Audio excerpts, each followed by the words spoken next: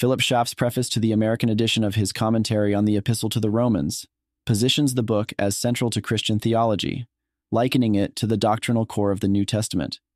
He praises Romans for systematically presenting Christianity's fundamental truths with an enduring impact, framing it as a powerful counter to various doctrinal corruptions, particularly noting its significance in the Reformation and its prophetic stance against Roman Catholic errors. Schaff acknowledges the intellectual stature of Romans, citing Martin Luther's reverence for the text as the purest gospel and its reputation as a profound yet challenging part of the New Testament. This complexity is attributed to the epistle's depth and breadth, which has made it a subject of extensive scholarly debate and interpretation, especially emphasized in chapters that have become contentious in theological discourse. The American edition, as Schaff describes, is a collaborative scholarly effort aimed at creating an accessible and comprehensive commentary. Schaff himself undertook the initial chapters, engaging with a wide array of scholarly works to provide a rich and nuanced exposition.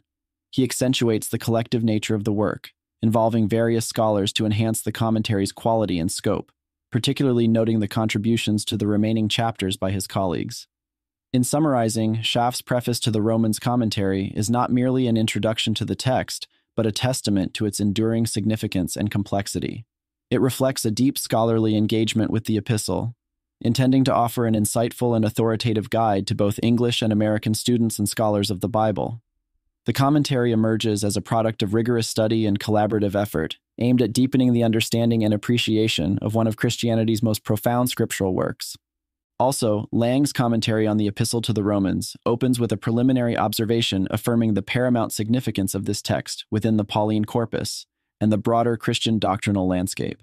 The introduction asserts the necessity of understanding Apostle Paul's life, doctrine, and literary contributions to fully grasp the theological and historical importance of his epistles. The text delves into the transformative journey of Paul, originally Saul, a fierce persecutor of Christians, who becomes a leading apostle after a profound spiritual awakening. This personal transformation is mirrored in the wider narrative of Christianity, illustrating how the faith's most ardent adversaries can become its staunchest proponents. Paul's conversion from a Pharisaical opponent to a foundational Christian figure is emblematic of the religion's overall triumph and adaptability. Lange highlights that Paul's writings constitute a substantial portion of the New Testament, not only quantitatively, but also in their theological depth. They serve as a comprehensive guide for Christian morality and doctrine, viewed as a supplementary interpretation to the teachings of Jesus Christ. Despite the hardships and adversities Paul faced, his epistles are lauded for their intellectual and spiritual vitality, offering profound insights into the highest human aspirations and divine truths. Moreover, Lange's commentary notes the historical and ecclesiastical influence of Paul's teachings, tracing their impact through various Christian movements and theological developments. Paul's letters are recognized as a perennial source of spiritual and moral guidance, reflecting a blend of prophetic assurance, cultural richness, and theological profundity. They are presented as indispensable texts that not only shape the early Christian church, but continue to resonate and guide contemporary faith and practice.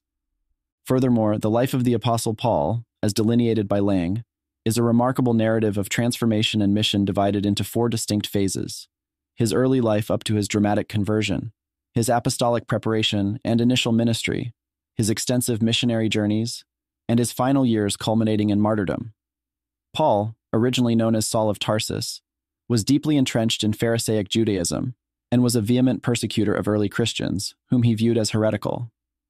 His background in the culturally rich city of Tarsus and later education under Gamaliel in Jerusalem provided him with a robust foundation in Jewish and Hellenistic thought. However, his life took a drastic turn near Damascus, where he experienced a profound conversion, encountering Christ in a vision. This event transformed him from the fiercest opponent of Christianity into its most ardent proponent, adopting the name Paul. Following his conversion, Paul spent years spreading the Christian gospel across the Roman Empire, undertaking 3 major missionary journeys chronicled in the Acts of the Apostles. His efforts were marked by his ability to bridge cultural and religious divides, owing to his unique blend of Roman citizenship, Jewish heritage, and Greek education. He faced immense hardships, including imprisonment and widespread opposition. Paul's epistles to various Christian communities, integral to the New Testament, reflect his theological insights and ethical guidance, shaping Christian doctrine and practice. His final years were characterized by trials and imprisonment, leading to his martyrdom in Rome. Paul's life journey, from a persecutor to a pillar of the Christian faith, illustrates a radical personal transformation and a profound impact on the spread of Christianity. His teachings continue to resonate, and his missionary zeal remains a compelling example of commitment and perseverance in the faith. In addition, Lange's account of the Apostle Paul's preparation and missionary journeys provides a detailed exploration of Paul's transformation and ministry.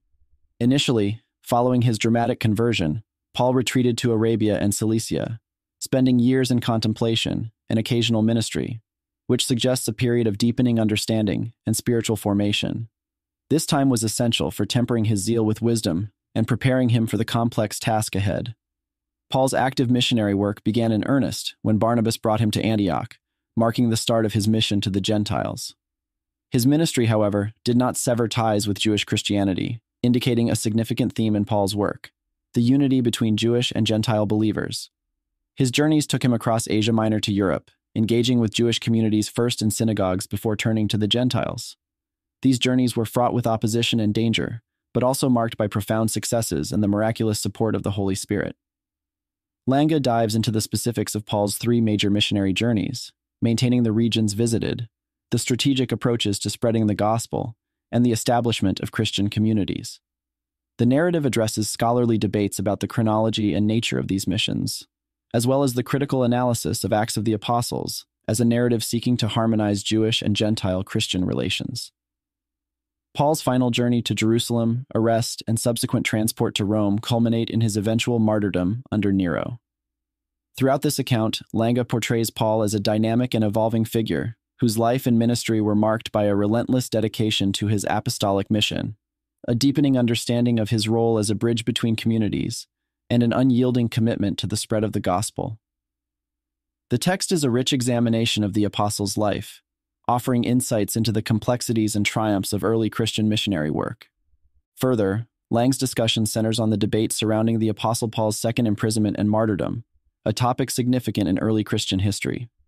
He begins by acknowledging the abrupt ending of the Acts of the Apostles, which does not detail Paul's death, and references Paul's own writings that anticipate his release. Lange supports the idea of a second imprisonment based on 5 main arguments: the absence of an account of Paul's death in Acts, Paul's own anticipation of release, the content and context of the pastoral epistles, the development of early Christian heresy, and the distinct tradition of Paul's martyrdom, separate from the first major persecution of Christians under Nero. Lange contends that the pastoral epistles' advanced Christian doctrine and references to heresy suggest they were written later in Paul's life, beyond the scope of his activities recorded until 64 AD. Besides, he discusses various early Christian sources and traditions that detail Paul's movements post-release, suggesting travels to Ephesus, Macedonia, Greece, and possibly Spain, before his final return to Rome for martyrdom. The traditional date of Paul's death is tied to Nero's reign, with some variations in the exact year, ranging from 64 to 68 AD. This range is due to different historical interpretations and the lack of definitive evidence. Despite the debate, Lange points out the importance of these discussions in understanding the development of early Christianity and its doctrines. In summary, Lange's text digs into the complexities and significance of Paul's later life, his second imprisonment, and martyrdom, reiterating the role of ecclesiastical tradition and scriptural interpretation in reconstructing these historical events. The debate over Paul's fate after his first imprisonment reflects broader challenges in early Christian historiography, reliant on piecing together scriptural, doctrinal, and historical clues from a time with limited direct evidence.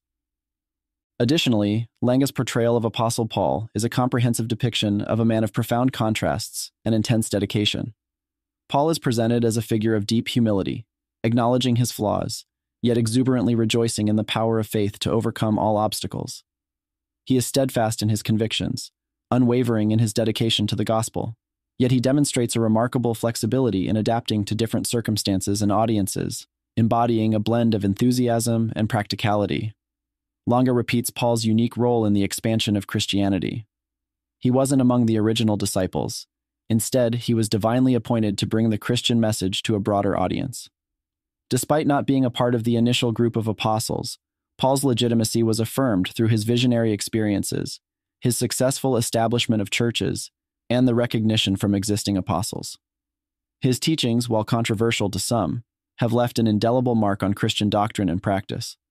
Paul's personality is depicted as a harmonious amalgamation of various temperaments, driven by a powerful vitality that enabled him to be highly adaptable and deeply empathetic. He was able to oscillate between states of ecstatic spiritual experiences and grounded, practical action.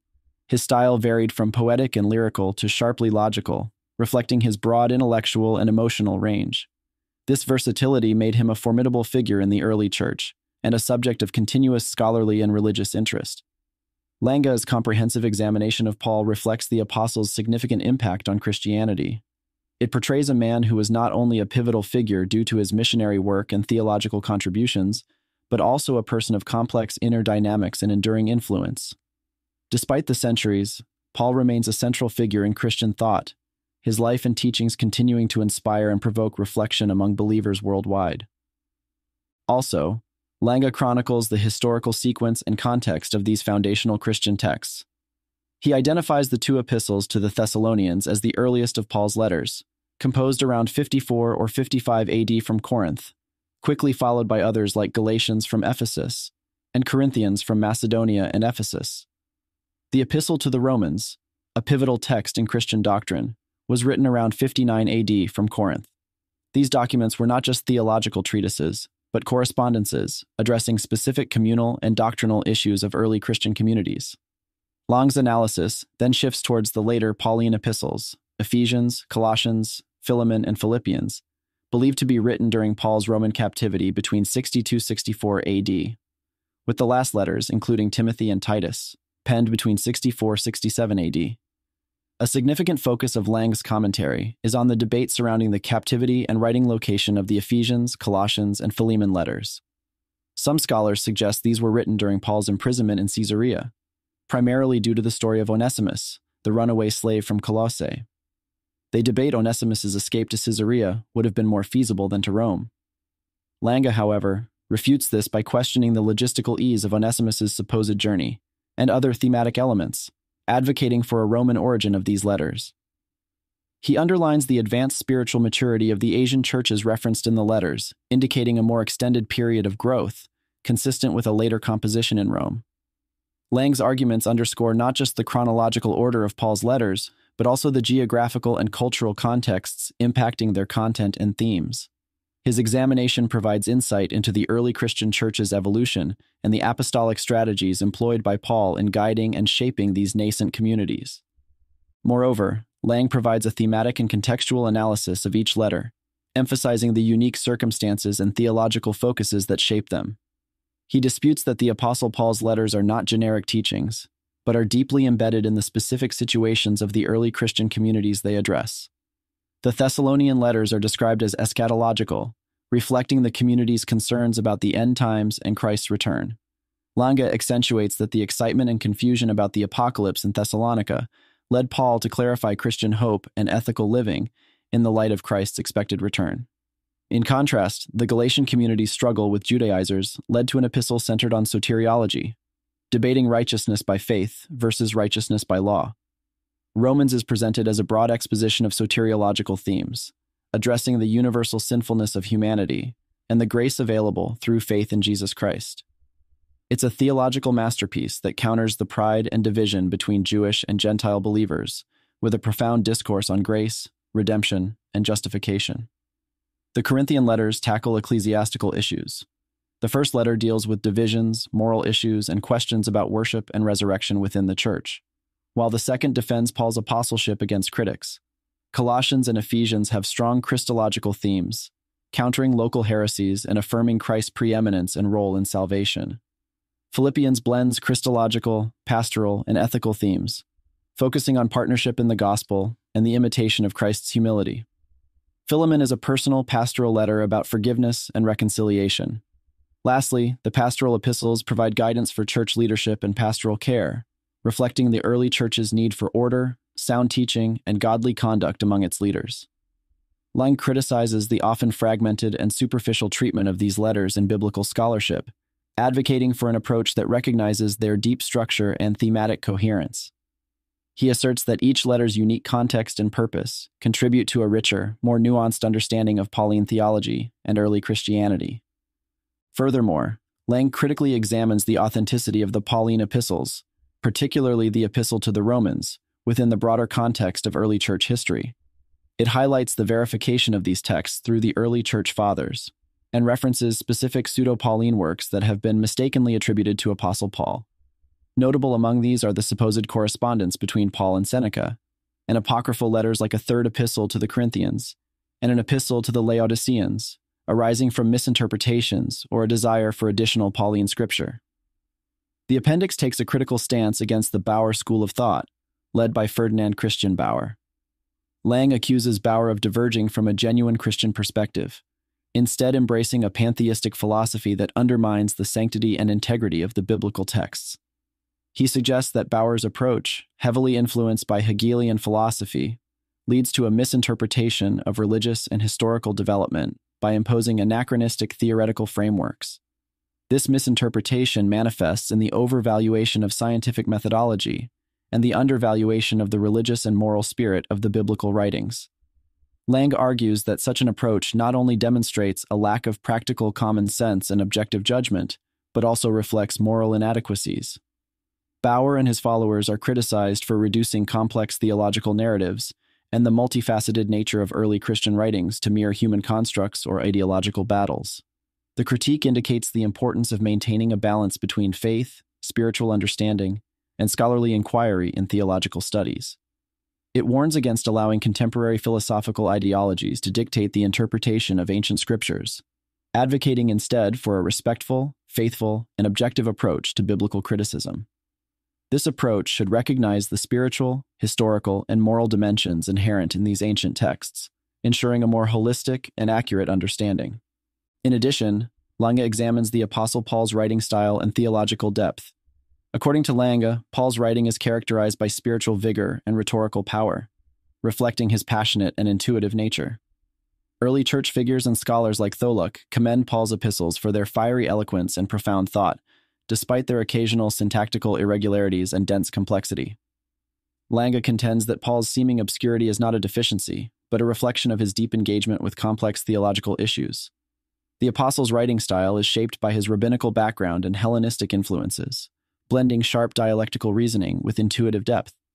This combination results in texts that are both deeply intellectual and richly spiritual, requiring careful hermeneutic consideration to fully grasp their meaning and implications. The commentary maintains the thematic and structural unity of Paul's letters, each governed by a central theme that dictates its content and purpose. Lange provides analyses of individual epistles, discussing their themes, historical context, and the specific issues they address. He insists that recognizing these letters as inspired, complex creations is key to understanding their theological significance and the richness of Paul's apostolic message.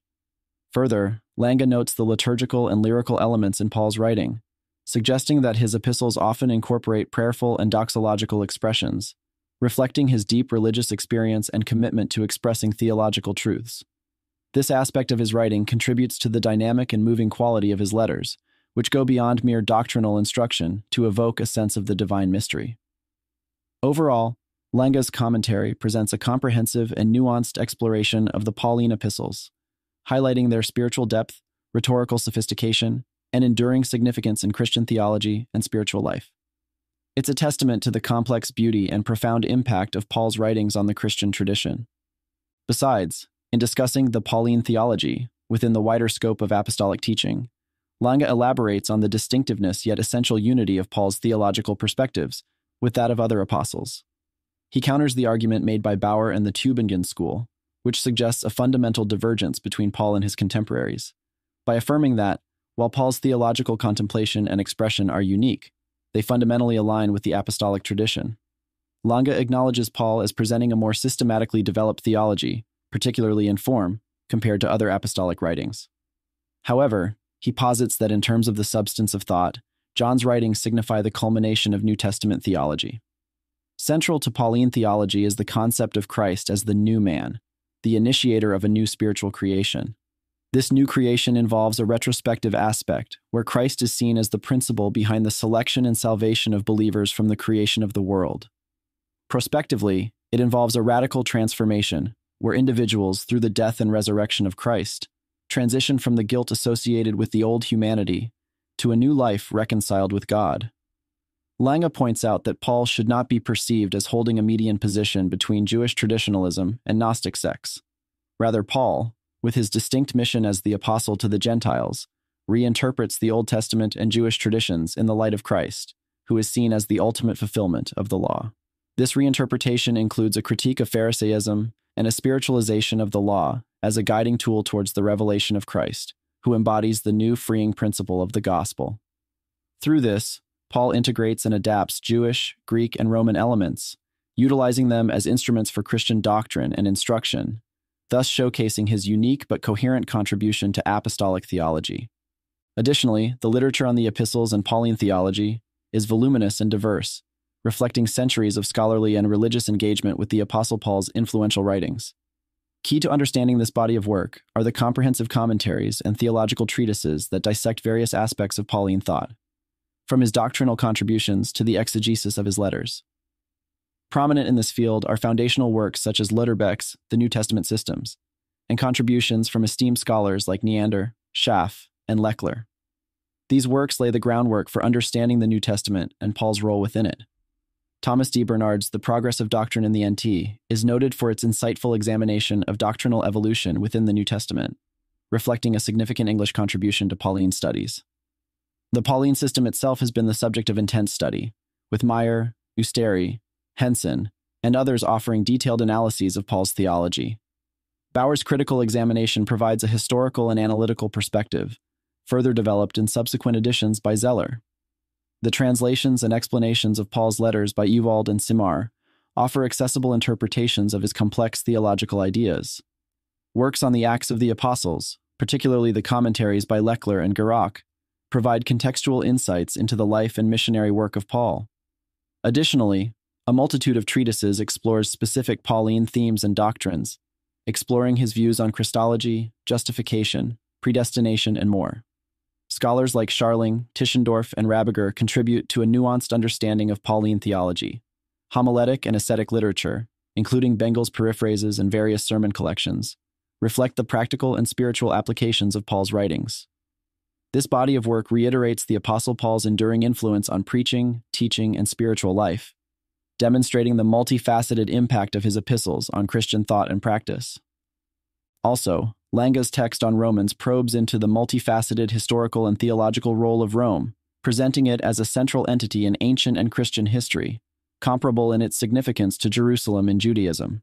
He depicts Rome as a dual force, embodying both the pinnacle of ancient civilization's cultural might and the tragic, destructive power that led to the downfall of many ancient societies. As the epicenter of the heathen world, Rome is portrayed as both a symbol of imperial dominance and a crucible for the cultural and spiritual developments that paved the way for the rise of Christianity. Rome's transition from a heathen metropolis to the heart of the Catholic Christian world signifies its unique role in shaping religious and cultural narratives. Lange repeats Rome's mission in unifying diverse religious and cultural entities, fostering the amalgamation of Gentile and Jewish churches, and integrating theocratic faith with humanitarian culture. However, he critiques Rome's inability to fully assimilate or advance the depth of Greek culture or Christian doctrine, leading to a form of cultural and spiritual stagnation, particularly as the city resisted the transformative waves of the Renaissance and Reformation. Moreover, Lange explores the biblical portrayal of Rome, referencing its ominous depiction in Daniel's apocalyptic visions and its consequential interactions with Israel, from initial alliance to eventual domination. He critically views Rome's historical and prophetic legacy as one marred by its resistance to recognizing its own limitations and adapting to the changing tides of history. In essence, Lange's examination offers a nuanced view of Rome as a symbol of human ambition and divine providence, a city that stood at the crossroads of civilization's greatest achievements and its most profound moral and spiritual crises. Furthermore, the origins of the Roman Christian congregation are entangled in a mixture of early Christian and later ecclesiastical tradition, with a notable emphasis on the Apostle Peter's role. According to these traditions, Peter is said to have founded the Roman Church during Emperor Claudius's reign, confronting figures like Simon Magus. However, historical and scriptural evidence, particularly from Paul's Epistle to the Romans and Acts of the Apostles, challenges the narrative of Peter's early presence in Rome. Instead, the church likely began with Jewish and Jewish proselyte inhabitants of Rome, who were exposed to Christian teachings, perhaps as early as the Pentecost event. The congregation was diverse from its inception, growing from a Jewish base to include many Gentile believers, reflecting Rome's cosmopolitan nature. The Jewish community in Rome was significant, originally formed from slaves and continually bolstered by travelers and converts. Despite occasional expulsions, they maintained a substantial presence, even connecting to the imperial household at times. Paul's letter to the Romans indicates a well-established church, with multiple house churches and prominent members, both Jews and Gentiles. The letter addresses various issues pertinent to both groups, aiming to unify them under the Christian faith. The presence of Paul's associates like Aquila and Priscilla suggests a church influenced by Pauline Christianity, even if not directly founded by Paul. The Roman Church's composition and character were dynamic, reflecting both Jewish and Gentile elements. Over time, these dynamics, along with the broader historical and social context of Rome, shaped the Church's development. The eventual martyrdoms of Peter and Paul in Rome further influenced its identity, embedding the apostolic legacy into the foundation of what would become a central community in Christian history. In addition, the Epistle to the Romans is widely regarded as one of the most authentic and integral parts of the New Testament, as debated by Lange. Its authenticity is robustly supported by the unanimous testimony of the early Church, the congruity of its contents with Paul's historical and theological persona, and its significant influence on Christian doctrine and practice. Even critics like Bauer, who are generally skeptical of New Testament writings, accept most of the epistle, except for the last chapters. Lange notes the epistle's early and widespread recognition among church fathers and early Christian writers, including Clement of Rome, Ignatius, Polycarp, and Justin Martyr, as well as by Gnostic figures like Marcion. This broad acknowledgement, alongside specific affirmations from major early theologians like Irenaeus, Tertullian, and Clement of Alexandria, and an extensive commentary by Origen, underlines the epistle's authenticity and importance. While the authenticity is firmly established, debates have arisen over the integrity of the epistle, especially concerning its concluding chapters.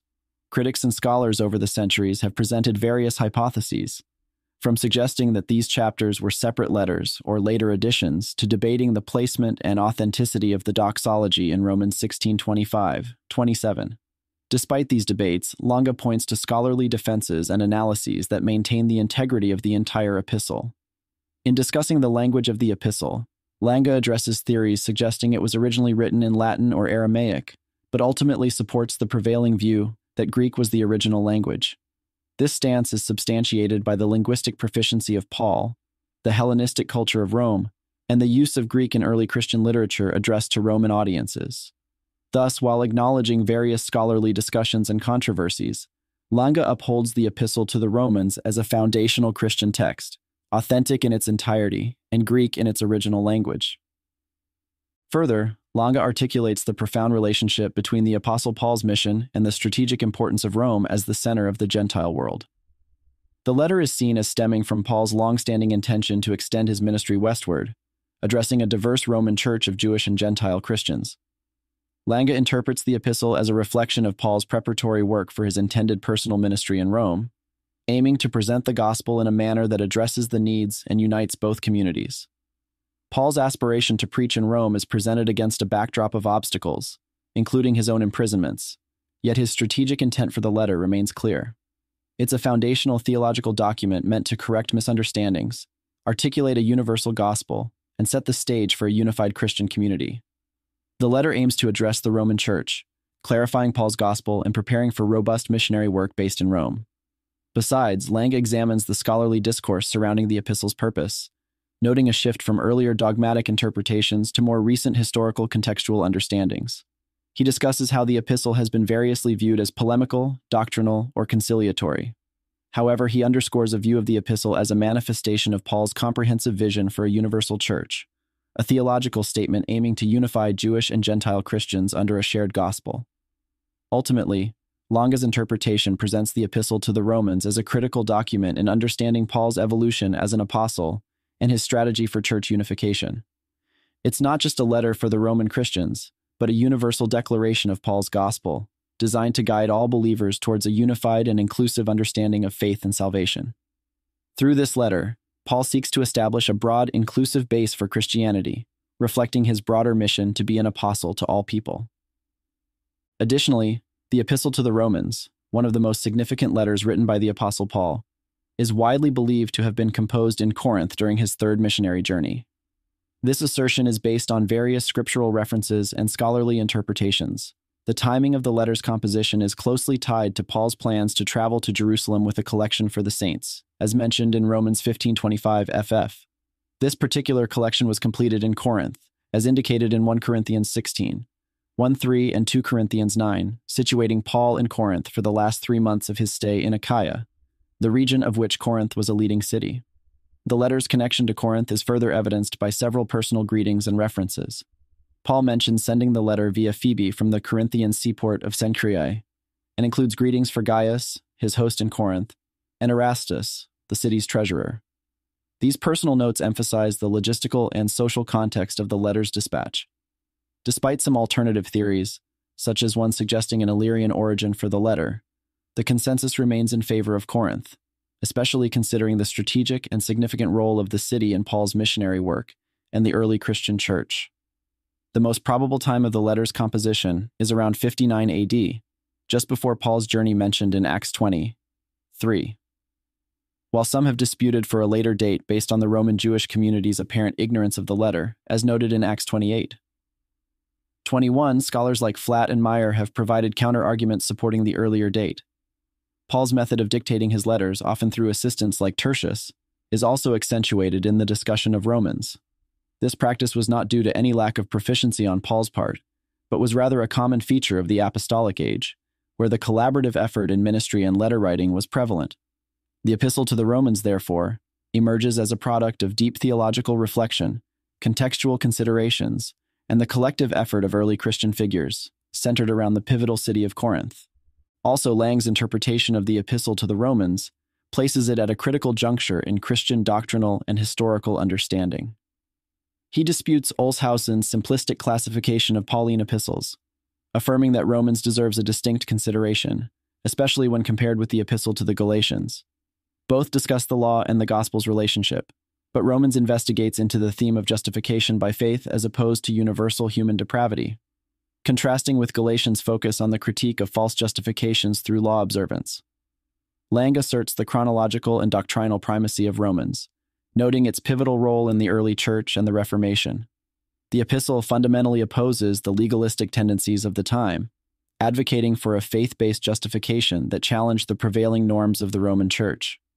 This opposition highlights its instrumental role in the Reformation, with theologians like Melanchthon using its doctrines as a foundation for reform, particularly the concept of justification by faith. The Epistle to the Romans is not just a theological treatise, it's a profound work that intersects Christian philosophy, universal history, and personal spirituality. It's comprehensive in its scope, addressing soteriology and ponerology, thereby presenting a panoramic view of the human condition under sin and the redemptive power of faith in Christ. While it offers deep insights into Christian faith, it also presents significant interpretative challenges, such as the doctrine of predestination. Its influence is evident in the way it shaped the thoughts of major reformers, and continues to be a central text for understanding Pauline theology and the Christian message at large.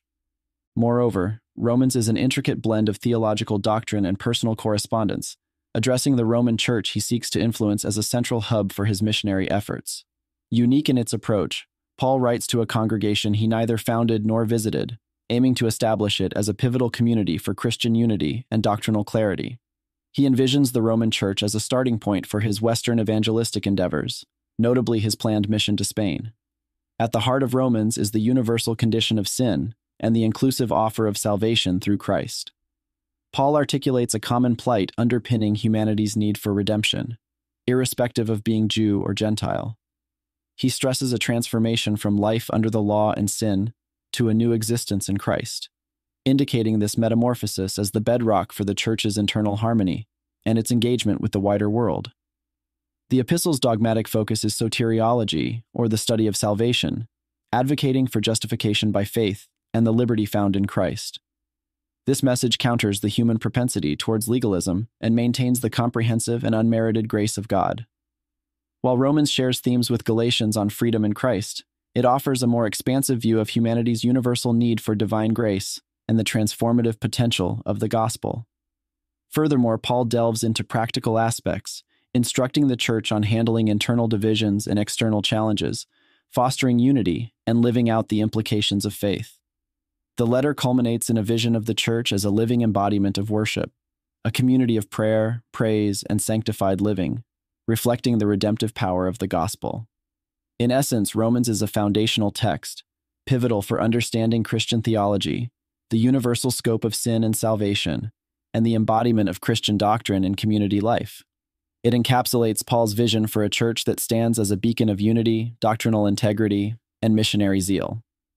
In addition, Lange's commentary on Romans intricately dissects the Apostle Paul's exposition on righteousness by faith, positioning it as the central theme of Christian doctrine. Lange initiates his discussion by setting the stage with Paul's mission and eagerness to deliver the gospel, which is characterized as the revelation of God's righteousness accessible to all humanity through faith. This message is not just for the Jews with their deep historical and religious ties, but also for the Gentiles, thereby pointing out the universal scope of the gospel. Lange divides his commentary into two principal segments. The first dives into the human condition, delineating a stark contrast between the pervasive sin in the world and the grace made available through Jesus Christ. He elaborates on the universal nature of sin, illustrating how both Jews and Gentiles have strayed.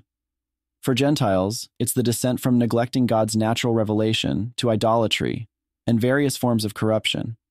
Conversely, Jews are critiqued for their misplaced confidence in the law and circumcision as symbols of righteousness, which, according to Lange, only reiterates their need for the grace offered through Christ. Central to Lange's exposition is the concept of justification by faith, a divine righteousness that transcends the law and is epitomized in the faith of Abraham, who is presented as a patriarchal figure for both Jews and Gentiles. This justification brings forth peace with God, sparking a transformative process that redefines suffering, cultivates perseverance, and culminates in hope. Conclusively, Lange portrays Romans as a theological manifesto that advocates a shift from traditional Jewish legalism to a faith-centered Christian identity. It's an invitation to embrace a new life through Christ, marked by spiritual peace, hope, and a profound reorientation of worship and identity, aligning with the divine purpose and promise. Through his methodical analysis, Lange repeats the radical and inclusive nature of Paul's message in Romans, underlining the pivotal role of faith in understanding and obtaining God's righteousness. Further, in Lange's exposition of Romans chapters 5:12 through 8:39, he digs into the profound antagonism and interaction between sin and grace, viewing them through the prism of human and universal nature. He portrays sin as a pervasive legacy of corruption originating from Adam, a principle of death that has become mankind's inheritance. Conversely, grace, as manifested through Christ, is presented as a life-giving force capable of inducing a new birth and revitalizing individuals, humanity, and all of creation. Lange's commentary is meticulously segmented into 6 detailed sections. Initially, he examines the pervasive nature of Adam's sin, juxtaposed with the redemptive grace in Christ. This foundational sin introduces death, while Christ's grace embodies the mightier principle of new life. The law is then discussed as a catalyst, heightening the awareness of sin and guilt. He moves on to illustrate the transformative call to a new life in grace, where baptism symbolizes a believer's transition from the dominion of sin to a realm of righteousness and life. Underscoring the practical aspect of Christian doctrine, Lange discusses believers' emancipation from sin's servitude and their subsequent service to righteousness, driven by an acute awareness of being spiritually dead to sin. He then addresses the transition from the old covenant of the law to the new covenant of the Spirit, where believers are not just freed from the law's constraints, but are actively living in the Spirit's empowerment. The role of the law is revisited as not just a condemner, but as a guide leading to a realization of the need for grace, culminating in new life. Here, Paul's personal struggle is emblematic of a universal journey from bondage under the law to liberating faith in Christ. Besides, Lange culminates his discourse with an exploration of the Christian life as one led by the Spirit, encompassing atonement, adoption, and a hopeful anticipation of future glory. This life is not just a personal journey, but is tied to the cosmic redemption and glorification of all creation, reflecting a new world of life and love. Through these discussions, Lange paints a vivid picture of the transformational power of grace, urging believers to live a life deeply conscious of and responsive to this divine grace. Additionally, in his commentary on Romans 9:11, Lange examines the perplexing dynamic of sin and grace, as it is demonstrated in the relationship between Israel's unbelief and the inclusion of Gentiles. He organizes his analysis into three main sections, each elucidating the complex interplay of divine judgment and mercy. Initially, Lange reflects on the sorrow of Apostle Paul for his people's rejection of Christ, despite being heirs to God's promises. This section emphasizes the enduring nature of God's promises and the distinction between Israel's physical and spiritual descendants, accentuating a sovereign divine election that is beyond human understanding. As Lange progresses to explain Israel's unbelief and Gentile faith, he identifies the crux of the issue in the contrast between self-righteousness, stemming from adherence to the law, and the righteousness through faith. This righteousness, although originating from Israel, is destined for all humanity, illustrating the inclusive nature of God's salvation. This part also discusses how the Old Testament had already laid out the path for both the unbelief of Jews and the faith of Gentiles. The final section offers a resolution to the tension between divine judgment and mercy.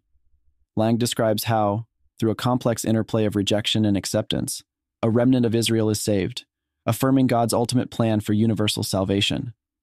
The hardening of Israel is paradoxically used to extend grace to the Gentiles, which in turn encourages some Jews towards faith.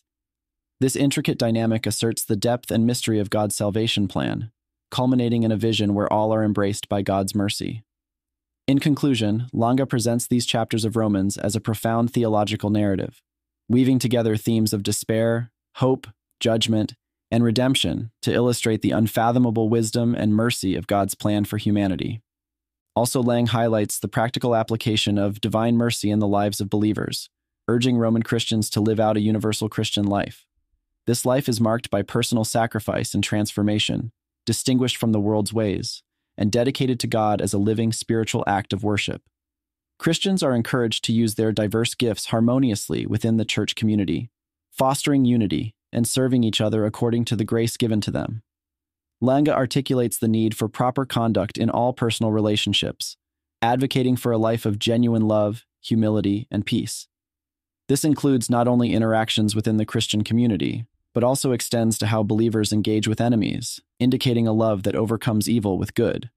Moreover, he discusses the Christian's relationship with governing authorities, recognizing them as God's servants for order and good.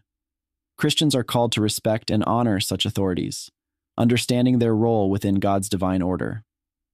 Furthermore, Lange addresses the ethical and moral conduct expected in the broader societal context, urging Christians to fulfill their obligations with integrity and love, eschewing the deeds of darkness for a life reflective of Christ's imminent return.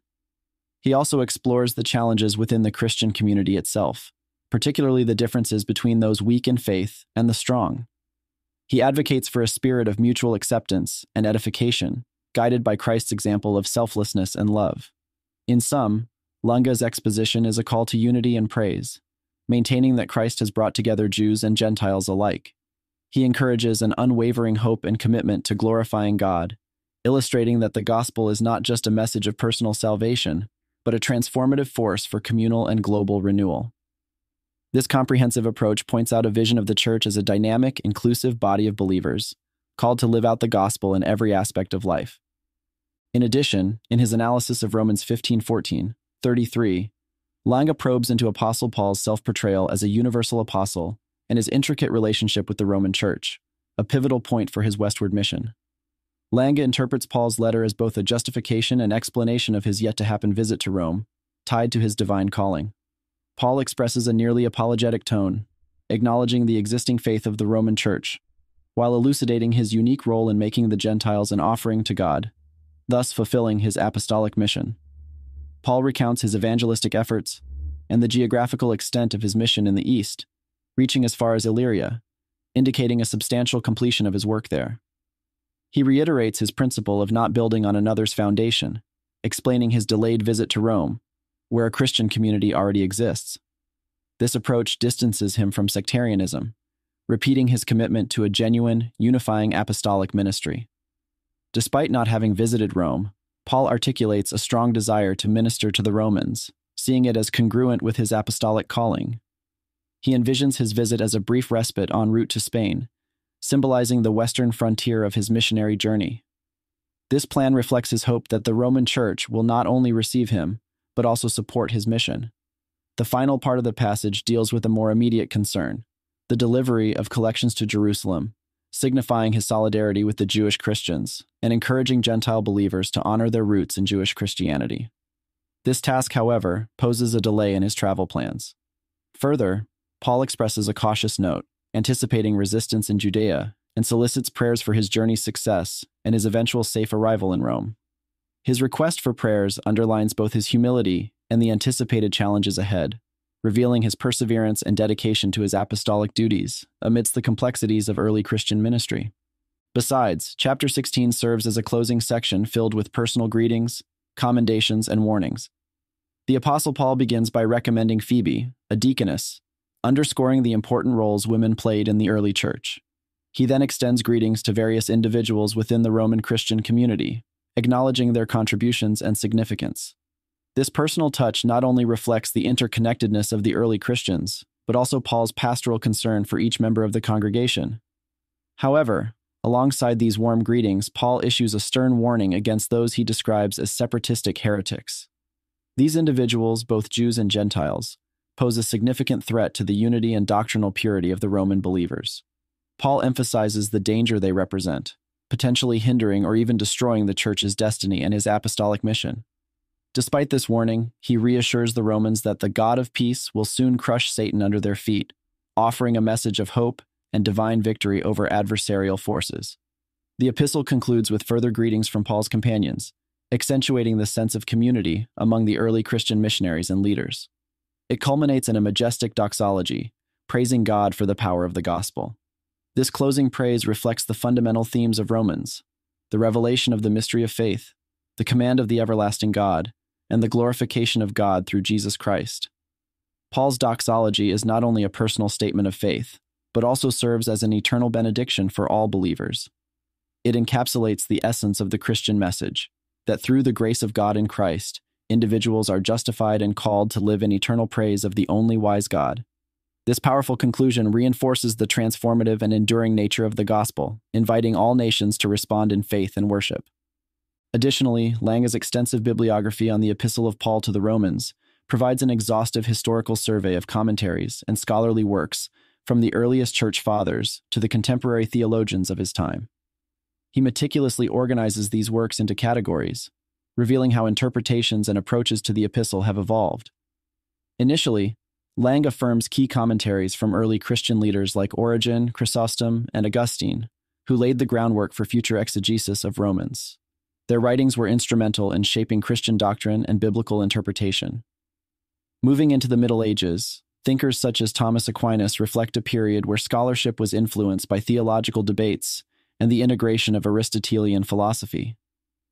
Despite the limited access to the original Greek texts in this time, commentators like Aquinas were celebrated for their intellectual depth.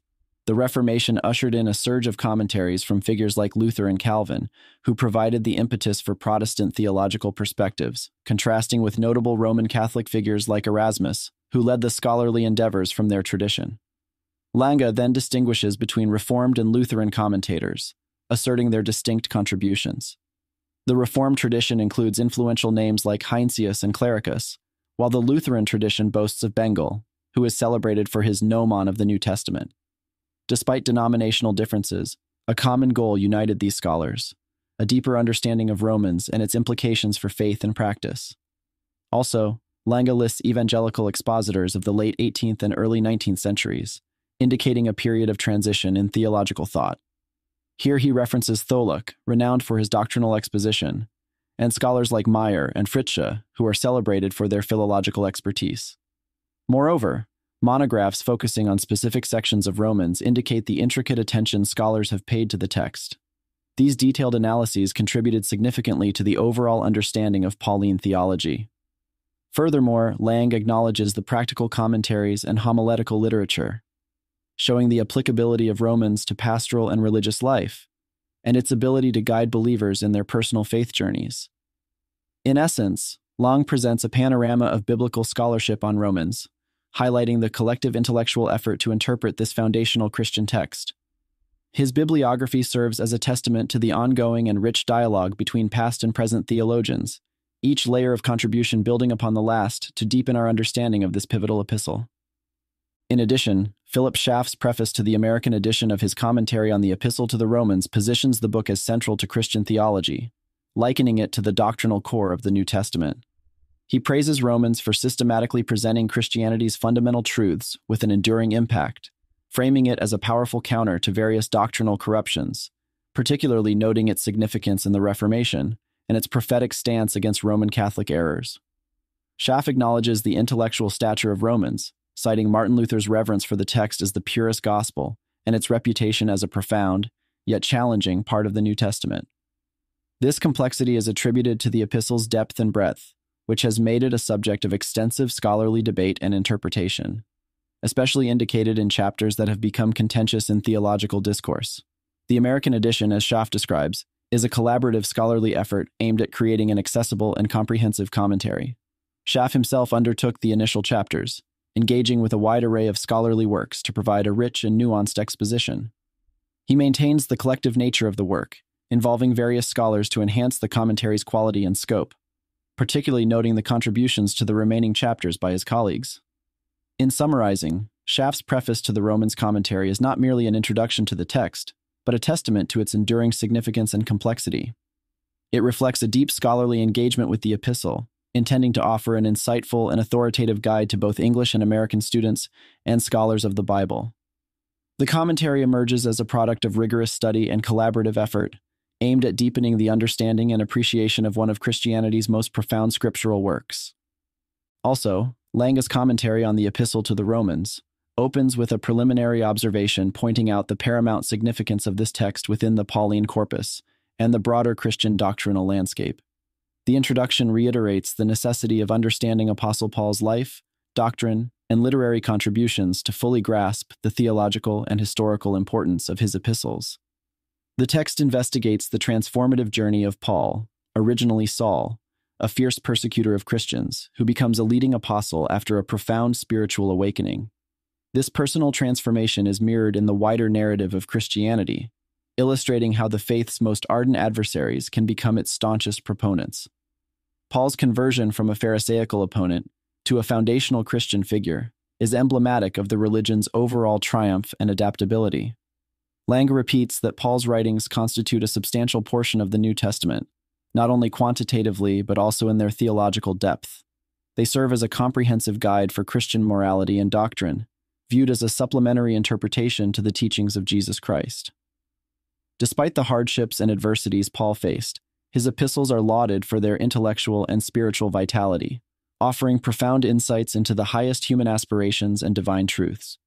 Moreover, Lange's commentary notes the historical and ecclesiastical influence of Paul's teachings, tracing their impact through various Christian movements and theological developments.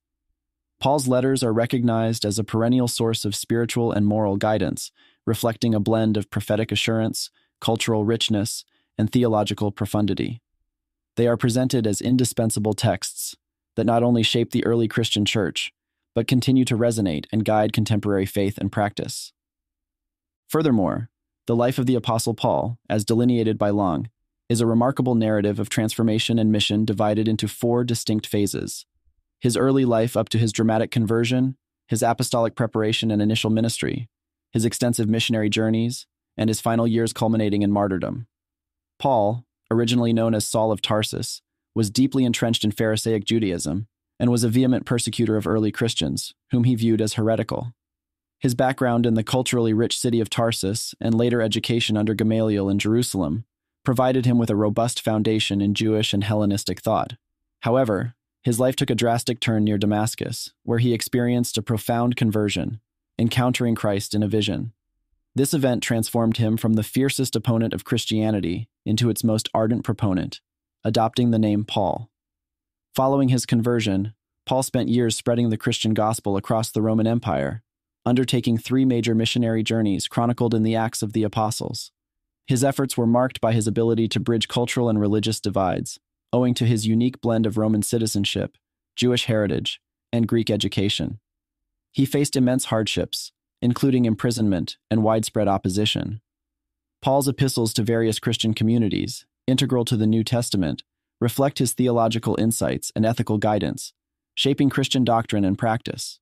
His final years were characterized by trials and imprisonment, leading to his martyrdom in Rome. Paul's life journey, from a persecutor to a pillar of the Christian faith, illustrates a radical personal transformation and a profound impact on the spread of Christianity. His teachings continue to resonate, and his missionary zeal remains a compelling example of commitment and perseverance in the faith. In addition, Lange's account of the Apostle Paul's preparation and missionary journeys provides a detailed exploration of Paul's transformation and ministry.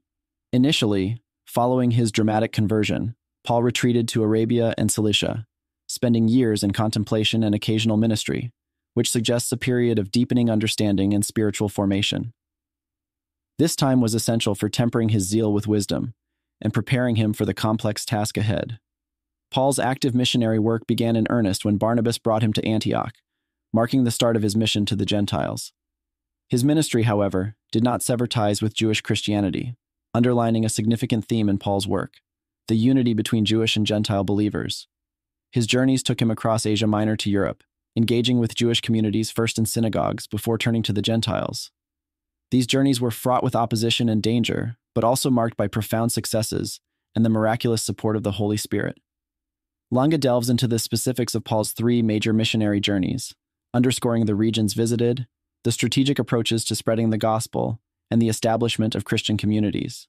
The narrative addresses scholarly debates about the chronology and nature of these missions, as well as the critical analysis of Acts of the Apostles as a narrative seeking to harmonize Jewish and Gentile Christian relations. Paul's final journey to Jerusalem, arrest, and subsequent transport to Rome culminate in his eventual martyrdom under Nero.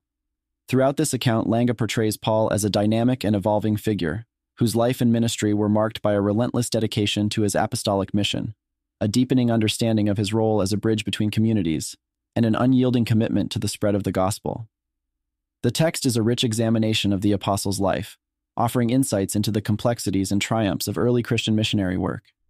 Further, Lange's discussion centers on the debate surrounding the Apostle Paul's second imprisonment and martyrdom, a topic significant in early Christian history. He begins by acknowledging the abrupt ending of the Acts of the Apostles, which does not detail Paul's death, and references Paul's own writings that anticipate his release. Lange supports the idea of a second imprisonment based on 5 main arguments: the absence of an account of Paul's death in Acts, Paul's own anticipation of release, the content and context of the pastoral epistles, the development of early Christian heresy, and the distinct tradition of Paul's martyrdom separate from the first major persecution of Christians under Nero.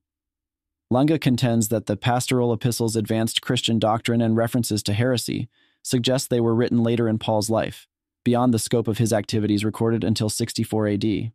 Besides, he discusses various early Christian sources and traditions that detail Paul's movements post-release, suggesting travels to Ephesus, Macedonia, Greece, and possibly Spain, before his final return to Rome for martyrdom. The traditional date of Paul's death is tied to Nero's reign, with some variations in the exact year, ranging from 64 to 68 AD. This range is due to different historical interpretations and the lack of definitive evidence.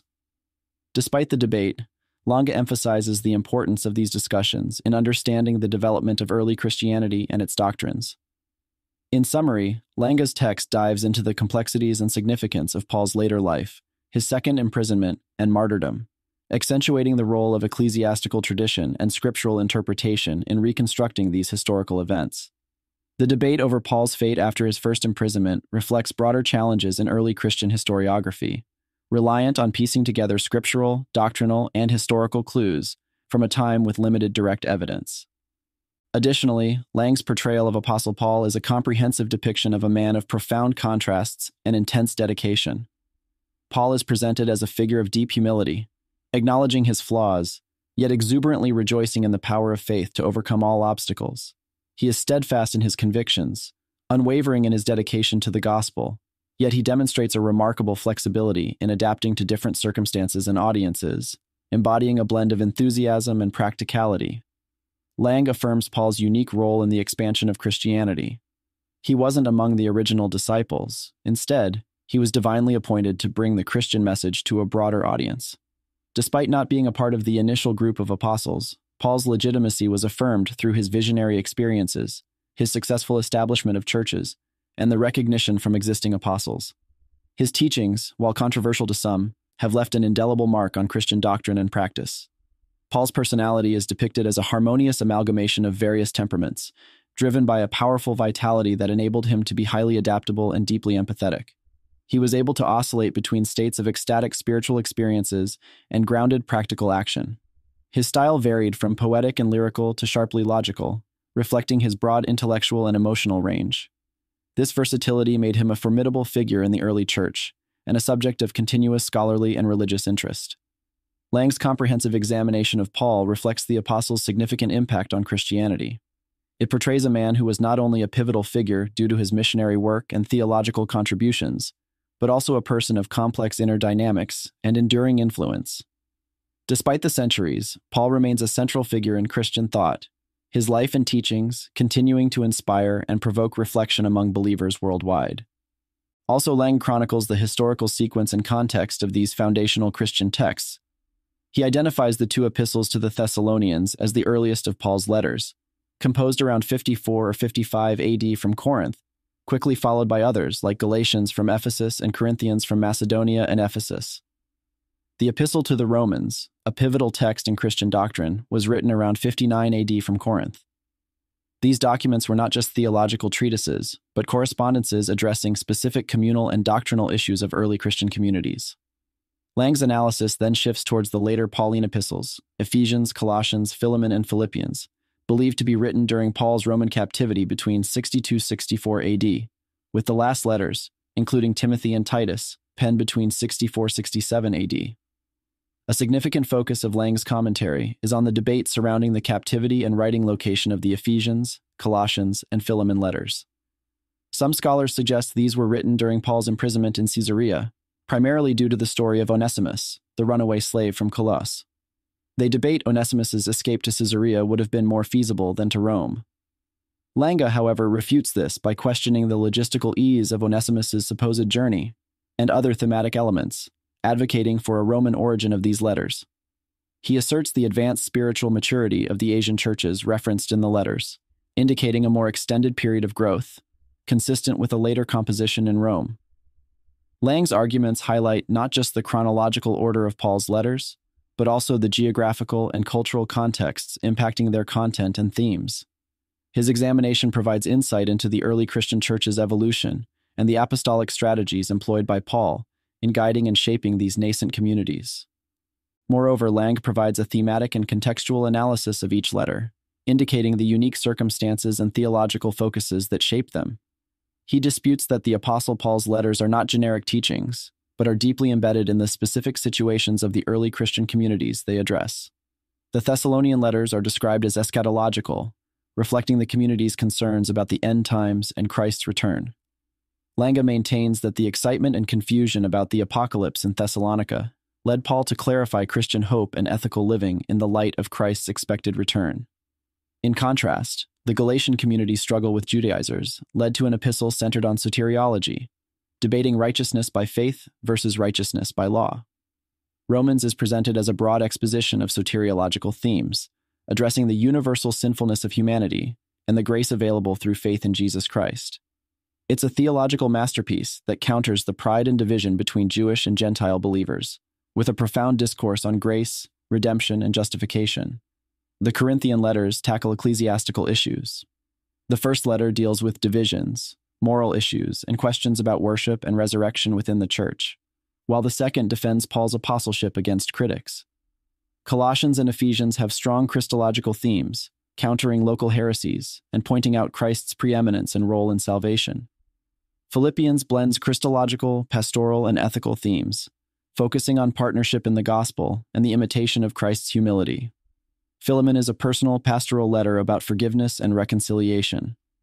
Lastly, the pastoral epistles provide guidance for church leadership and pastoral care, reflecting the early church's need for order, sound teaching, and godly conduct among its leaders.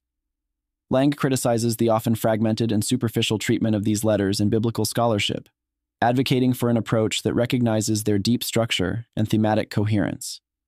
He reiterates that each letter's unique context and purpose contribute to a richer, more nuanced understanding of Pauline theology and early Christianity.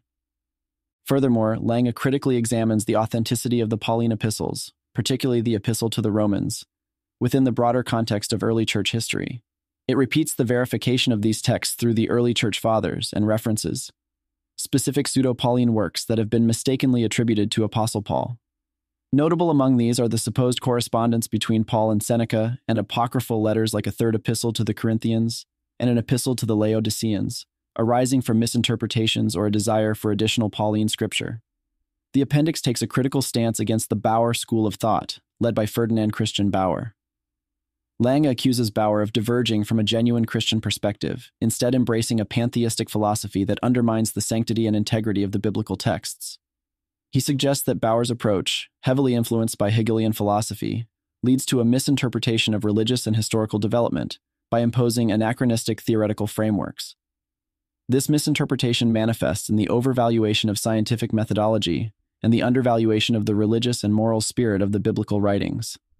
Lange argues that such an approach not only demonstrates a lack of practical common sense and objective judgment, but also reflects moral inadequacies. Bauer and his followers are criticized for reducing complex theological narratives and the multifaceted nature of early Christian writings to mere human constructs or ideological battles. The critique underlines the importance of maintaining a balance between faith, spiritual understanding, and scholarly inquiry in theological studies. It warns against allowing contemporary philosophical ideologies to dictate the interpretation of ancient scriptures, advocating instead for a respectful, faithful, and objective approach to biblical criticism. This approach should recognize the spiritual, historical, and moral dimensions inherent in these ancient texts, ensuring a more holistic and accurate understanding. In addition, Lange digs into the Apostle Paul's writing style and theological depth. According to Lange, Paul's writing is characterized by spiritual vigor and rhetorical power, reflecting his passionate and intuitive nature. Early church figures and scholars like Tholuck commend Paul's epistles for their fiery eloquence and profound thought, despite their occasional syntactical irregularities and dense complexity. Lange contends that Paul's seeming obscurity is not a deficiency, but a reflection of his deep engagement with complex theological issues. The apostle's writing style is shaped by his rabbinical background and Hellenistic influences, blending sharp dialectical reasoning with intuitive depth. This combination results in texts that are both deeply intellectual and richly spiritual, requiring careful hermeneutic consideration to fully grasp their meaning and implications. The commentary underscores the thematic and structural unity of Paul's letters, each governed by a central theme that dictates its content and purpose. Lange provides analyses of individual epistles, discussing their themes, historical context, and the specific issues they address. He insists that recognizing these letters as inspired, complex creations is key to understanding their theological significance and the richness of Paul's apostolic message. Further, Lange notes the liturgical and lyrical elements in Paul's writing, suggesting that his epistles often incorporate prayerful and doxological expressions, reflecting his deep religious experience and commitment to expressing theological truths. This aspect of his writing contributes to the dynamic and moving quality of his letters, which go beyond mere doctrinal instruction to evoke a sense of the divine mystery. Overall, Lange's commentary presents a comprehensive and nuanced exploration of the Pauline epistles, emphasizing their spiritual depth, rhetorical sophistication, and enduring significance in Christian theology and spiritual life. It's a testament to the complex beauty and profound impact of Paul's writings on the Christian tradition. Besides, in discussing the Pauline theology within the wider scope of apostolic teaching, Lange elaborates on the distinctiveness, yet essential unity of Paul's theological perspectives with that of other apostles. He counters the argument made by Bauer and the Tübingen school, which suggests a fundamental divergence between Paul and his contemporaries, by affirming that, while Paul's theological contemplation and expression are unique, they fundamentally align with the apostolic tradition. Lange acknowledges Paul as presenting a more systematically developed theology, particularly in form, compared to other apostolic writings. However, he posits that in terms of the substance of thought, John's writings signify the culmination of New Testament theology. Central to Pauline theology is the concept of Christ as the new man, the initiator of a new spiritual creation. This new creation involves a retrospective aspect, where Christ is seen as the principle behind the selection and salvation of believers from the creation of the world. Prospectively, it involves a radical transformation where individuals, through the death and resurrection of Christ, transition from the guilt associated with the old humanity to a new life reconciled with God. Lange accentuates that Paul should not be perceived as holding a median position between Jewish traditionalism and Gnostic sects. Rather, Paul, with his distinct mission as the apostle to the Gentiles, reinterprets the Old Testament and Jewish traditions in the light of Christ, who is seen as the ultimate fulfillment of the law. This reinterpretation includes a critique of Pharisaism and a spiritualization of the law as a guiding tool towards the revelation of Christ, who embodies the new, freeing principle of the gospel. Through this, Paul integrates and adapts Jewish, Greek, and Roman elements, utilizing them as instruments for Christian doctrine and instruction, thus showcasing his unique but coherent contribution to apostolic theology. Additionally, the literature on the epistles and Pauline theology is voluminous and diverse, reflecting centuries of scholarly and religious engagement with the Apostle Paul's influential writings. Key to understanding this body of work are the comprehensive commentaries and theological treatises that dissect various aspects of Pauline thought, from his doctrinal contributions to the exegesis of his letters. Prominent in this field are foundational works such as Lutterbeck's The New Testament Systems, and contributions from esteemed scholars like Neander, Schaff, and Lechler. These works lay the groundwork for understanding the New Testament and Paul's role within it. Thomas D. Bernard's The Progress of Doctrine in the NT is noted for its insightful examination of doctrinal evolution within the New Testament, reflecting a significant English contribution to Pauline studies. The Pauline system itself has been the subject of intense study, with Meyer, Usteri, Henson, and others offering detailed analyses of Paul's theology. Bauer's critical examination provides a historical and analytical perspective, further developed in subsequent editions by Zeller. The translations and explanations of Paul's letters by Ewald and Seymour offer accessible interpretations of his complex theological ideas.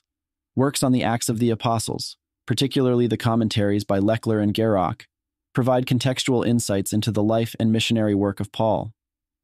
Additionally, a multitude of treatises examines specific Pauline themes and doctrines, exploring his views on Christology, justification, predestination, and more.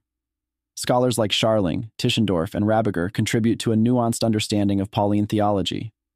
Homiletic and ascetic literature, including Bengel's paraphrases and various sermon collections, reflect the practical and spiritual applications of Paul's writings.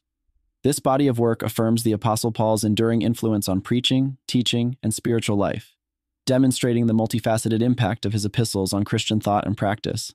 Also, Lange's text on Romans explores the multifaceted historical and theological role of Rome, presenting it as a central entity in ancient and Christian history, comparable in its significance to Jerusalem in Judaism. He depicts Rome as a dual force, embodying both the pinnacle of ancient civilization's cultural might and the tragic, destructive power that led to the downfall of many ancient societies.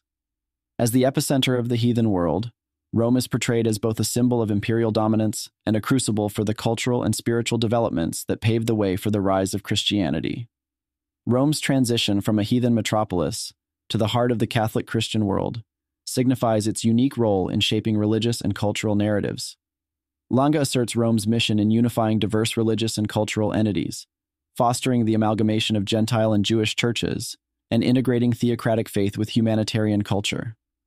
However, he critiques Rome's inability to fully assimilate or advance the depth of Greek culture or Christian doctrine, leading to a form of cultural and spiritual stagnation, particularly as the city resisted the transformative waves of the Renaissance and Reformation.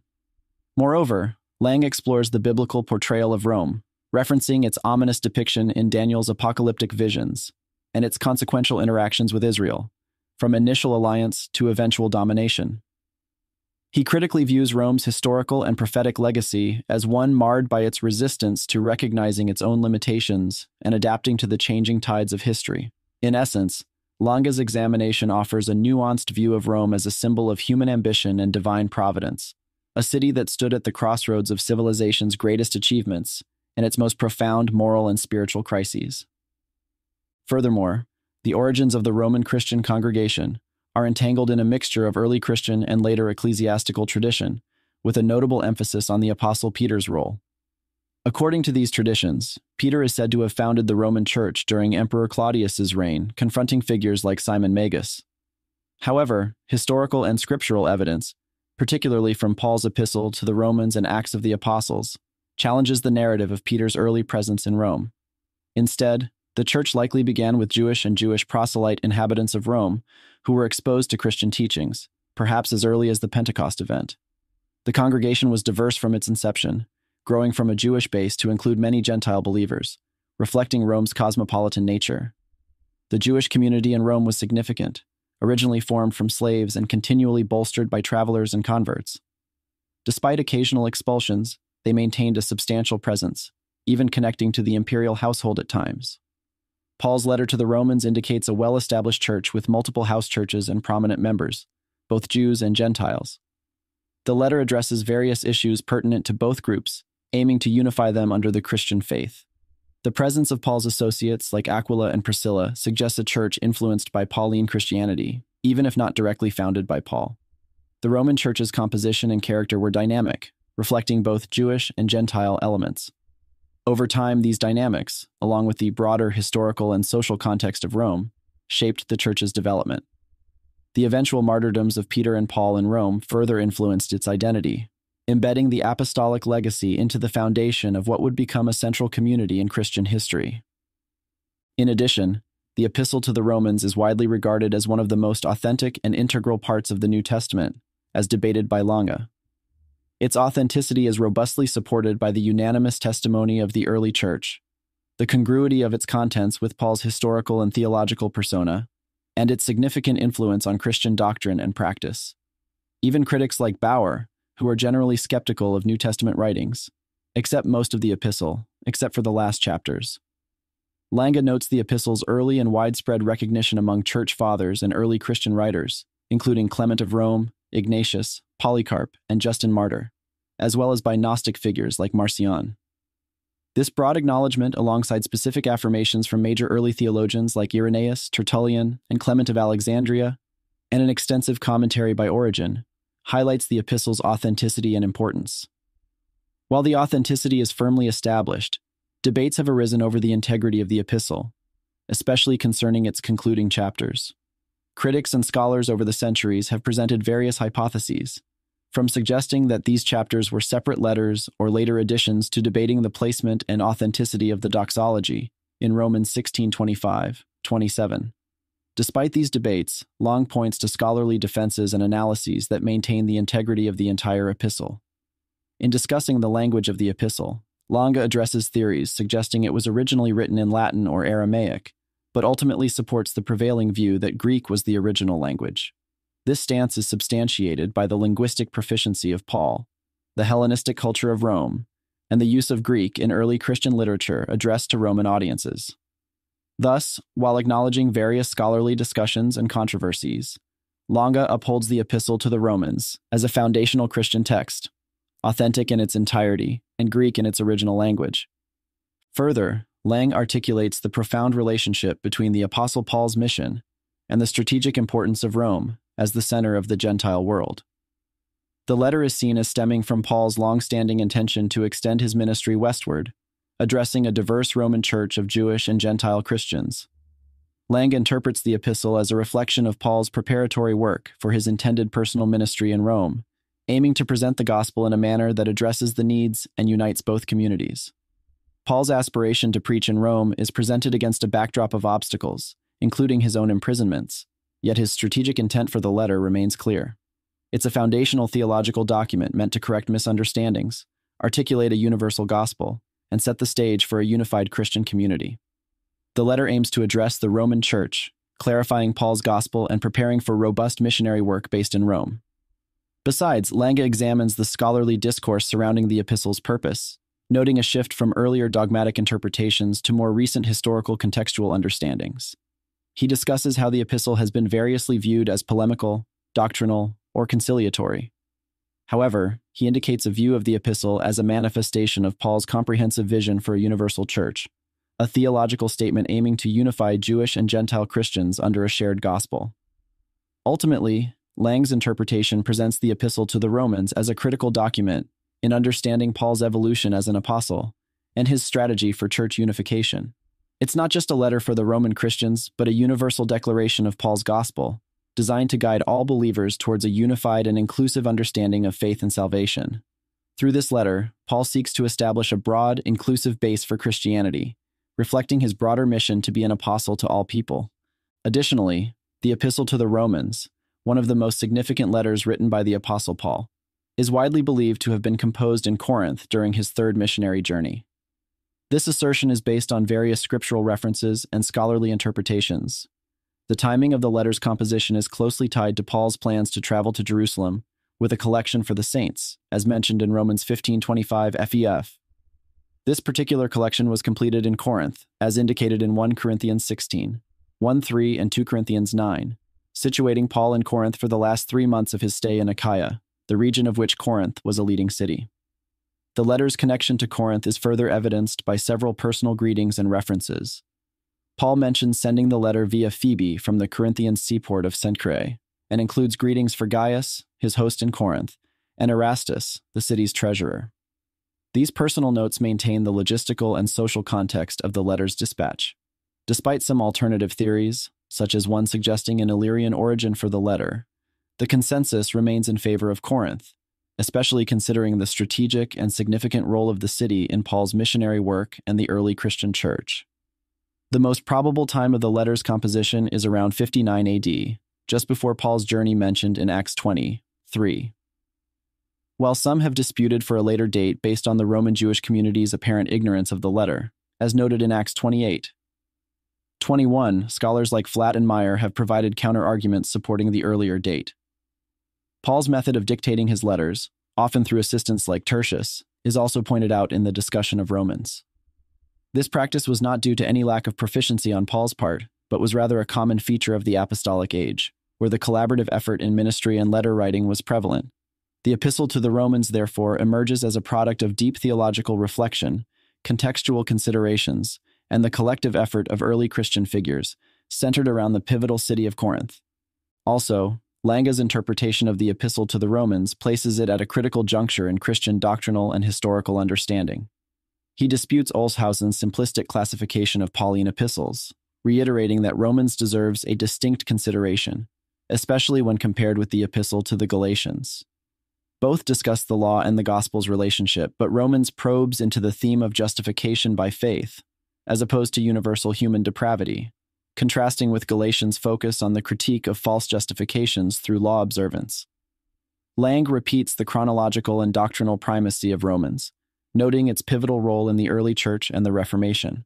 The epistle fundamentally opposes the legalistic tendencies of the time, advocating for a faith-based justification that challenged the prevailing norms of the Roman Church.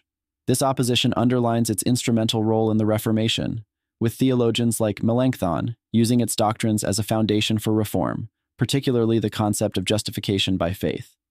The Epistle to the Romans is not just a theological treatise, it's a profound work that intersects Christian philosophy, universal history, and personal spirituality. It's comprehensive in its scope, addressing soteriology and ponerology, thereby presenting a panoramic view of the human condition under sin and the redemptive power of faith in Christ. While it offers deep insights into Christian faith, it also presents significant interpretative challenges, such as the doctrine of predestination. Its influence is evident in the way it shaped the thoughts of major reformers, and continues to be a central text for understanding Pauline theology and the Christian message at large. Moreover, Romans is an intricate blend of theological doctrine and personal correspondence. Addressing the Roman Church he seeks to influence as a central hub for his missionary efforts. Unique in its approach, Paul writes to a congregation he neither founded nor visited, aiming to establish it as a pivotal community for Christian unity and doctrinal clarity. He envisions the Roman Church as a starting point for his Western evangelistic endeavors, notably his planned mission to Spain. At the heart of Romans is the universal condition of sin and the inclusive offer of salvation through Christ. Paul articulates a common plight underpinning humanity's need for redemption, irrespective of being Jew or Gentile. He stresses a transformation from life under the law and sin to a new existence in Christ, underscoring this metamorphosis as the bedrock for the Church's internal harmony and its engagement with the wider world. The epistle's dogmatic focus is soteriology, or the study of salvation, advocating for justification by faith and the liberty found in Christ. This message counters the human propensity towards legalism and emphasizes the comprehensive and unmerited grace of God. While Romans shares themes with Galatians on freedom in Christ, it offers a more expansive view of humanity's universal need for divine grace and the transformative potential of the gospel. Furthermore, Paul investigates practical aspects, instructing the church on handling internal divisions and external challenges, fostering unity, and living out the implications of faith. The letter culminates in a vision of the church as a living embodiment of worship, a community of prayer, praise, and sanctified living, reflecting the redemptive power of the gospel. In essence, Romans is a foundational text, pivotal for understanding Christian theology, the universal scope of sin and salvation, and the embodiment of Christian doctrine in community life. It encapsulates Paul's vision for a church that stands as a beacon of unity, doctrinal integrity, and missionary zeal. In addition, Lange's commentary on Romans intricately dissects the Apostle Paul's exposition on righteousness by faith, positioning it as the central theme of Christian doctrine. Lange initiates his discussion by setting the stage with Paul's mission and eagerness to deliver the gospel, which is characterized as the revelation of God's righteousness accessible to all humanity through faith. This message is not just for the Jews, with their deep historical and religious ties, but also for the Gentiles, thereby accentuating the universal scope of the gospel. Lange divides his commentary into two principal segments. The first delves into the human condition, delineating a stark contrast between the pervasive sin in the world and the grace made available through Jesus Christ. He elaborates on the universal nature of sin, illustrating how both Jews and Gentiles have strayed. For Gentiles, it's the descent from neglecting God's natural revelation to idolatry and various forms of corruption. Conversely, Jews are critiqued for their misplaced confidence in the law and circumcision as symbols of righteousness, which, according to Lange, only affirms their need for the grace offered through Christ. Central to Lange's exposition is the concept of justification by faith, a divine righteousness that transcends the law and is epitomized in the faith of Abraham, who is presented as a patriarchal figure for both Jews and Gentiles. This justification brings forth peace with God, sparking a transformative process that redefines suffering, cultivates perseverance, and culminates in hope. Conclusively, Lange portrays Romans as a theological manifesto that advocates a shift from traditional Jewish legalism to a faith-centered Christian identity. It's an invitation to embrace a new life through Christ, marked by spiritual peace, hope, and a profound reorientation of worship and identity, aligning with the divine purpose and promise. Through his methodical analysis, Lange asserts the radical and inclusive nature of Paul's message in Romans, highlighting the pivotal role of faith in understanding and obtaining God's righteousness. Further, in Lange's exposition of Romans chapters 5:12 through 8:39, he dives into the profound antagonism and interaction between sin and grace, viewing them through the prism of human and universal nature. He portrays sin as a pervasive legacy of corruption originating from Adam, a principle of death that has become mankind's inheritance. Conversely, grace, as manifested through Christ, is presented as a life-giving force capable of inducing a new birth and revitalizing individuals, humanity, and all of creation. Lange's commentary is meticulously segmented into 6 detailed sections. Initially, he examines the pervasive nature of Adam's sin, juxtaposed with the redemptive grace in Christ. This foundational sin introduces death, while Christ's grace embodies the mightier principle of new life. The law is then discussed as a catalyst, heightening the awareness of sin and guilt. He moves on to illustrate the transformative call to a new life in grace, where baptism symbolizes a believer's transition from the dominion of sin to a realm of righteousness and life. Indicating the practical aspect of Christian doctrine, Lange discusses believers' emancipation from sin's servitude and their subsequent service to righteousness, driven by an acute awareness of being spiritually dead to sin. He then addresses the transition from the old covenant of the law to the new covenant of the Spirit, where believers are not just freed from the law's constraints, but are actively living in the Spirit's empowerment. The role of the law is revisited as not just a condemner, but as a guide leading to a realization of the need for grace, culminating in new life. Here, Paul's personal struggle is emblematic of a universal journey from bondage under the law to liberating faith in Christ. Besides, Lange culminates his discourse with an exploration of the Christian life as one led by the Spirit, encompassing atonement, adoption, and a hopeful anticipation of future glory.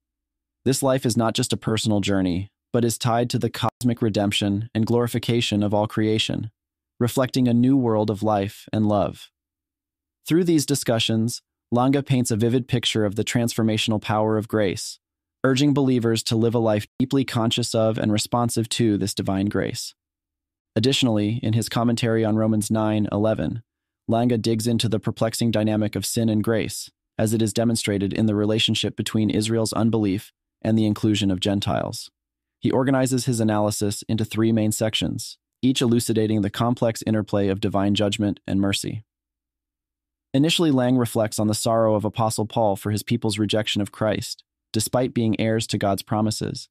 This section maintains the enduring nature of God's promises and the distinction between Israel's physical and spiritual descendants, pointing out a sovereign divine election that is beyond human understanding. As Lange progresses to explain Israel's unbelief and Gentile faith, he identifies the crux of the issue in the contrast between self-righteousness, stemming from adherence to the law, and the righteousness through faith. This righteousness, although originating from Israel, is destined for all humanity, illustrating the inclusive nature of God's salvation. This part also discusses how the Old Testament had already laid out the path for both the unbelief of Jews and the faith of Gentiles. The final section offers a resolution to the tension between divine judgment and mercy. Lange describes how, through a complex interplay of rejection and acceptance, a remnant of Israel is saved, reiterating God's ultimate plan for universal salvation. The hardening of Israel is paradoxically used to extend grace to the Gentiles, which in turn encourages some Jews towards faith. This intricate dynamic repeats the depth and mystery of God's salvation plan, culminating in a vision where all are embraced by God's mercy. In conclusion, Lange presents these chapters of Romans as a profound theological narrative, weaving together themes of despair, hope, judgment, and redemption to illustrate the unfathomable wisdom and mercy of God's plan for humanity. Also, Lange underlines the practical application of divine mercy in the lives of believers, urging Roman Christians to live out a universal Christian life. This life is marked by personal sacrifice and transformation, distinguished from the world's ways, and dedicated to God as a living spiritual act of worship. Christians are encouraged to use their diverse gifts harmoniously within the church community, fostering unity and serving each other according to the grace given to them. Lange articulates the need for proper conduct in all personal relationships, advocating for a life of genuine love, humility, and peace.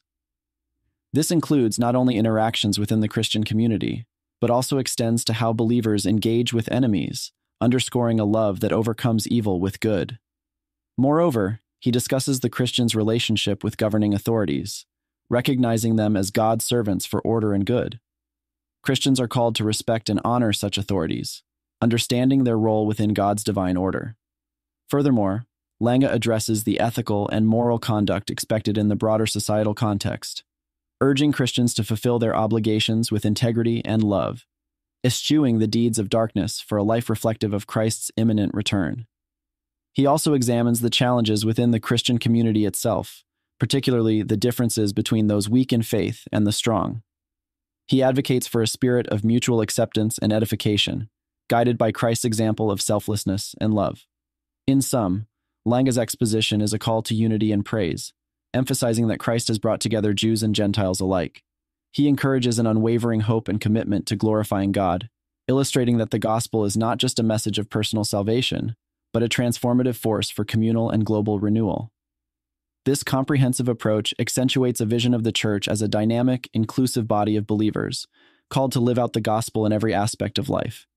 In addition, in his analysis of Romans 15:14-33, Lange explores Apostle Paul's self-portrayal as a universal apostle and his intricate relationship with the Roman Church, a pivotal point for his westward mission. Lange interprets Paul's letter as both a justification and explanation of his yet-to-happen visit to Rome, tied to his divine calling. Paul expresses a nearly apologetic tone, acknowledging the existing faith of the Roman Church, while elucidating his unique role in making the Gentiles an offering to God, thus fulfilling his apostolic mission. Paul recounts his evangelistic efforts and the geographical extent of his mission in the East, reaching as far as Illyria, indicating a substantial completion of his work there. He affirms his principle of not building on another's foundation, explaining his delayed visit to Rome, where a Christian community already exists. This approach distances him from sectarianism, asserting his commitment to a genuine, unifying apostolic ministry. Despite not having visited Rome, Paul articulates a strong desire to minister to the Romans, seeing it as congruent with his apostolic calling. He envisions his visit as a brief respite en route to Spain, symbolizing the western frontier of his missionary journey. This plan reflects his hope that the Roman Church will not only receive him, but also support his mission. The final part of the passage deals with a more immediate concern, the delivery of collections to Jerusalem, signifying his solidarity with the Jewish Christians and encouraging Gentile believers to honor their roots in Jewish Christianity. This task, however, poses a delay in his travel plans. Further, Paul expresses a cautious note, anticipating resistance in Judea, and solicits prayers for his journey's success and his eventual safe arrival in Rome. His request for prayers highlights both his humility and the anticipated challenges ahead, revealing his perseverance and dedication to his apostolic duties amidst the complexities of early Christian ministry. Besides, chapter 16 serves as a closing section filled with personal greetings, commendations, and warnings. The Apostle Paul begins by recommending Phoebe, a deaconess, indicating the important roles women played in the early church. He then extends greetings to various individuals within the Roman Christian community, acknowledging their contributions and significance.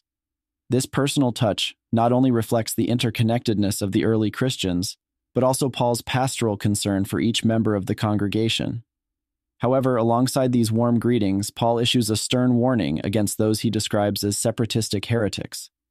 These individuals, both Jews and Gentiles, pose a significant threat to the unity and doctrinal purity of the Roman believers.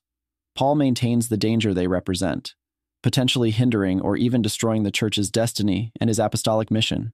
Despite this warning, he reassures the Romans that the God of peace will soon crush Satan under their feet, offering a message of hope and divine victory over adversarial forces.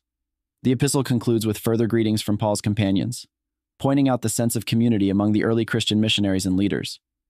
It culminates in a majestic doxology, praising God for the power of the gospel. This closing praise reflects the fundamental themes of Romans: the revelation of the mystery of faith, the command of the everlasting God, and the glorification of God through Jesus Christ. Paul's doxology is not only a personal statement of faith, but also serves as an eternal benediction for all believers.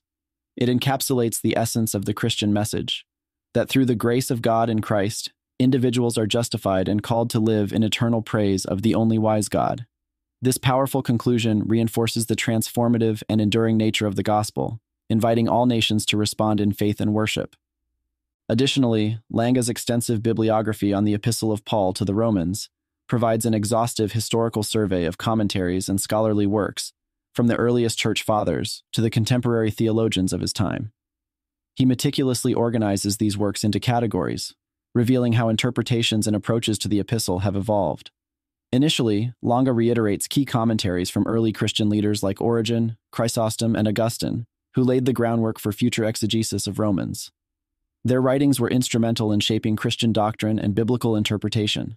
Moving into the Middle Ages, thinkers such as Thomas Aquinas reflect a period where scholarship was influenced by theological debates and the integration of Aristotelian philosophy. Despite the limited access to the original Greek texts in this time, commentators like Aquinas were celebrated for their intellectual depth. The Reformation ushered in a surge of commentaries from figures like Luther and Calvin, who provided the impetus for Protestant theological perspectives, contrasting with notable Roman Catholic figures like Erasmus, who led the scholarly endeavors from their tradition.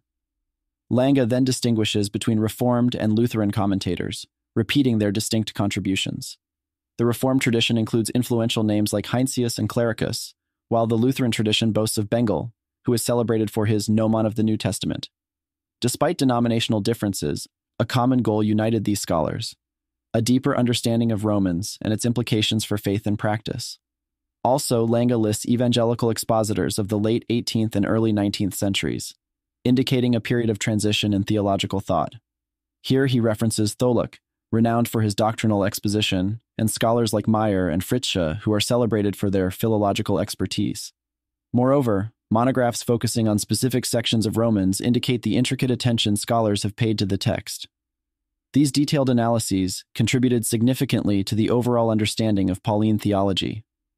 Furthermore, Lange acknowledges the practical commentaries and homiletical literature, showing the applicability of Romans to pastoral and religious life, and its ability to guide believers in their personal faith journeys.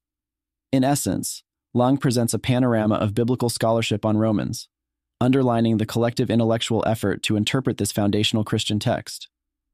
His bibliography serves as a testament to the ongoing and rich dialogue between past and present theologians, each layer of contribution building upon the last to deepen our understanding of this pivotal epistle.